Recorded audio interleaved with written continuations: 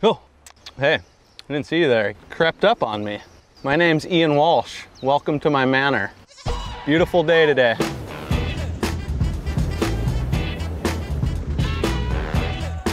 Here we are on the beautiful north side of Maui in a little town called Haiku. Jaws is about 10 minutes that away, and we're gonna start with my living room and kitchen. Come on in. Shoes off, pants optional. This is the living room and kitchen area. It's kind of both combined in one, best use of space.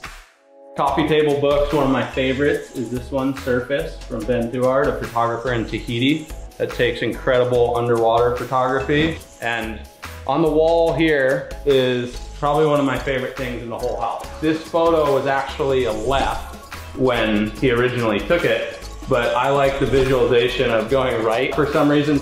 Couch, obviously. I don't really sit anywhere else on this thing at all. Stop number one in the morning for me is this coffee machine. Espressos, cappuccinos, latte, whatever you're feeling like, this machine can do it. Mom is incredibly gifted with the ceramics. She makes me these little custom mugs. Each morning, I usually start with a smoothie, and a lot of what's on the menu for paella bowls, my brother Luke and I will test up and try it at home, and eventually that rolls into whatever we settle on really liking, and that ends up on the menu at paella bowls. Quarantine, a lot more cocktail hours. Pretty much 5 o'clock all day long. It's hard to know what time of the day it is and what day it is to begin with in this quarantine, so a lot more cocktails the last couple months than there usually is. I prepped some lunch for today. We're gonna smoke some New York steaks, asparagus, sweet peppers on a Traeger, and then we can go feed the goats when we're down there. This is Sir Douglas here with the horns. Tina there. They don't ever give a how good Jaws is or how tired we are when we come in. They want their oats on time. You'll take note of Sir Douglas's shorts in the back legs there. He's been working on those shorts all winter long, and they finally have come together nicely. Goats are fed, a lot happier. Back upstairs. First room is a guest room / office. This is the workspace here. Lots of sticky pads, ideas, concepts, and to-do list. Behind you here is a picture from Brian Bielman. Awesome visual, Chopo Tahiti. Master bedroom. Pretty damn clean right now. And up top there is a photo that I love to stare at before I go to bed and every single morning. That's standing on a ridge in Alaska facing these incredible spine lines in the Torjillo mountain range. Couple books I'm reading right now. Voyage for Madmen, incredible sailing book. And I'm really deep into this one right now, Relentless by Tim Grover. He's Michael Jordan's trainer, and just a lot of good info on like mindset for pushing yourself way past where you want to be. Out to the deck. Hawaii is great for inside and outside living. Lots of green, ocean on the horizon. Trade winds come little northeasterly, so we get them to kind of blow right through the house, and that's what keeps us cool. Now to the little Zen Wellness Center.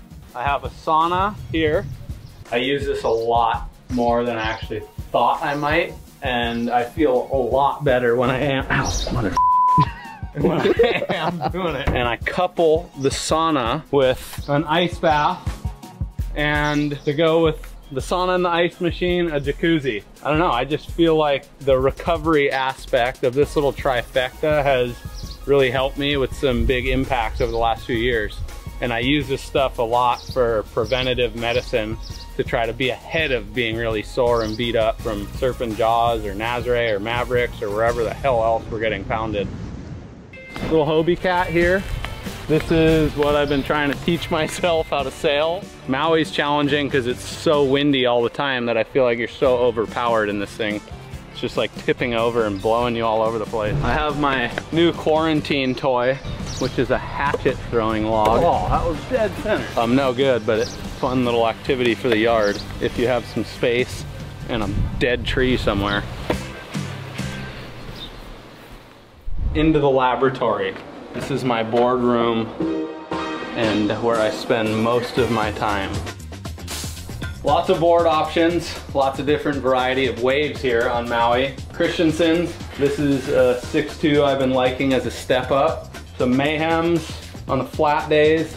I've been loving this little carbon wrap baby buggy, super fun. Here's one I had my first professional event win at Sunset Beach. Behind that I have a pretty special board to me still. I don't know if I'll ever take this out again, but this is a little tow board, a 5.5 that Shane Dorian and I rode a good chunk of our waves at Chopo towing in on this thing. Majority of the best waves I've had over years and years were on this little board. This is a board I just took to Nazare, and this thing got smoked while we were there. Waves were absolutely frightening for like 10 days straight. On the shelves here, some trophies over the last couple years, a bunch from the Triple Crown over the years, some from the Surfer Pole Awards over the years, win from a Tavarua event, and this trophy here is from an event that's really special to me. The 2017 event at Jaws just felt really connected to my surfboard and had just a really unrushed approach to trying to be in the right place at the right time when waves came. So it's pretty special when things come together like that, and I'm stoked that I have a really cool trophy to kind of remember that day by. Up here, all my snowboards. This guy here is pretty special to me. This is the board that I climbed and snowboarded down Denali on last summer.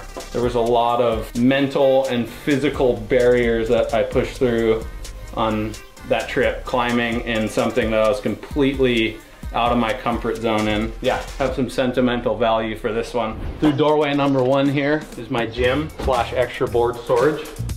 I have a bike here, which I do a ton of cardio on. Input any type of ride you want to do, and this thing simulates everything. So I kind of have that going. I put surf footage on the TV, and I can kind of get through all my cardio workouts and study a lot of footage at the same time.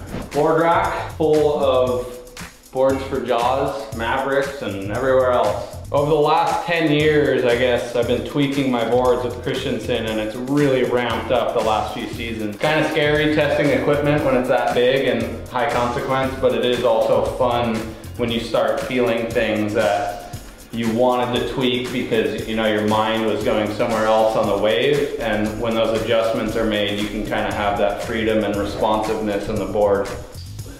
Black Hog. This is a concept Chris and I have been working on for a long time, so it was really fun to actually put this in the water.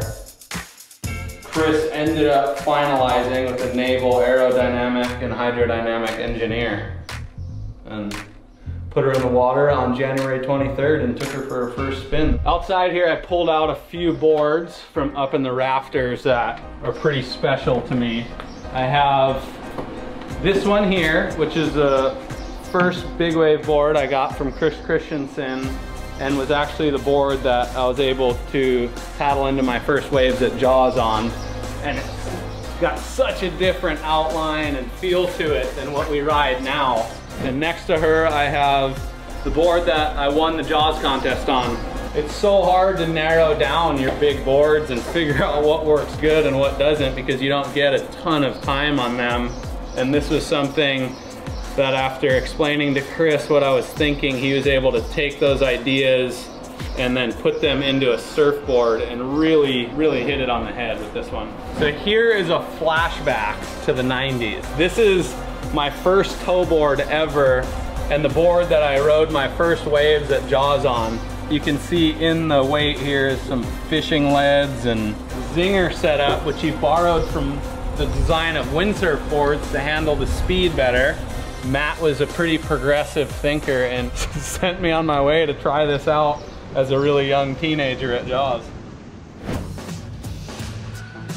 Done. How good is that? Steak, asparagus, sweet peppers, salt-crusted baked potato. Gonna need a serious workout routine after this quarantine's over, because I feel like I eat 15 times a day right now. Glad I got to take you guys through my house, and we'll see you the next time you're on Maui.